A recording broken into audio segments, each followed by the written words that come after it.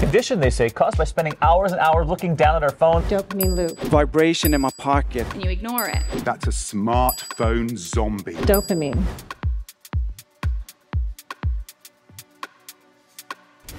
You wake up in the morning, go for a walk, do some work, go for a run, or do some strength training, eat some food, watch a movie, play some video games, and then go to bed. Smartphone addiction is a real problem, and it's a big one. So for a month I left my iPhone behind. The results were quite unexpected, but let's start at the beginning.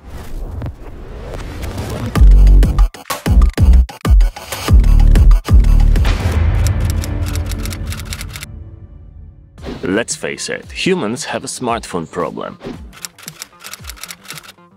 What was supposed to be helping us achieve great, amazing things has enslaved us into a perpetual neckbend pose. Like slaves bowing down to the glowing rectangular king.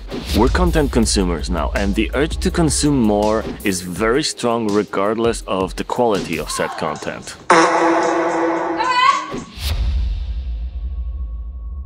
Now let's talk about the look. Have you noticed that many people doing meaningless things on their phones have that look on their faces as if they're doing something extremely important? And then you look over their shoulder and you realize that they're kind of just refreshing a feed of people dancing or lip-syncing or other useless crap. But that look on their face looks like they're figuring out quantum physics or ending world hunger. This is what a smartphone has turned us into.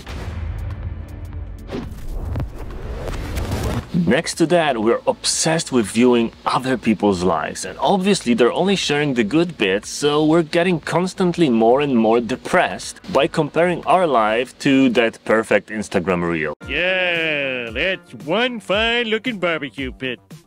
Why doesn't mine look like that?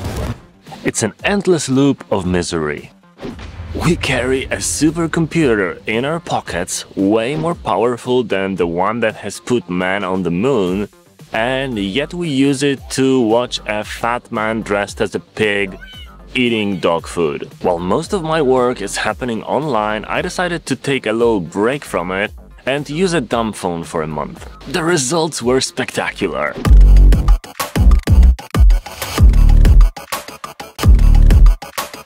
For the entire month of that digital detox, I was using this phone, the Mudita Pure.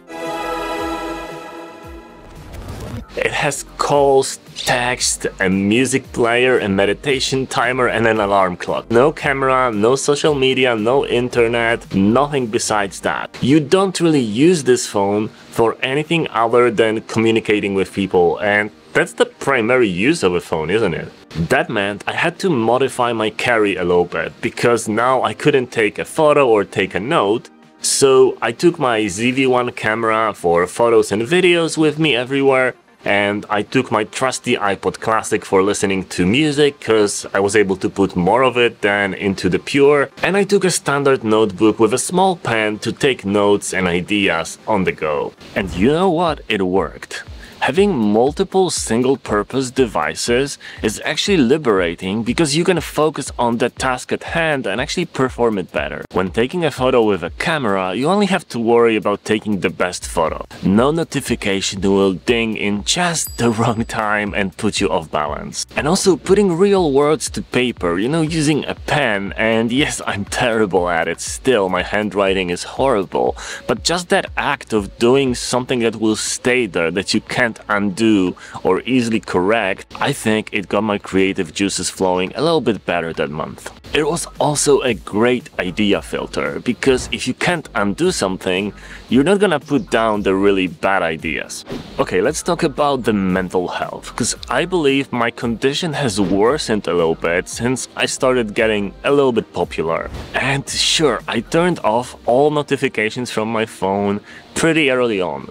But getting 500 Twitter notifications, hundreds of messages and countless YouTube comments was really messing with my head. I was practically compelled to see a new comment under my newest YouTube video, which basically led to hundreds or thousands of these little micro interactions of going into the app, reading the comment, replying or not, and then getting out of it. 12 seconds later. I do this over and over again in the endless loop of addictive behavior. That loop, repeating so often every day, was breaking my focus, breaking my concentration, and I think it was making me a little bit less creative because of that. This way, I control the things, not the device. I started to notice the world around me a lot more right now. Started to notice the beauty in little things or what people are doing, and yeah, most of them are looking into their smartphones.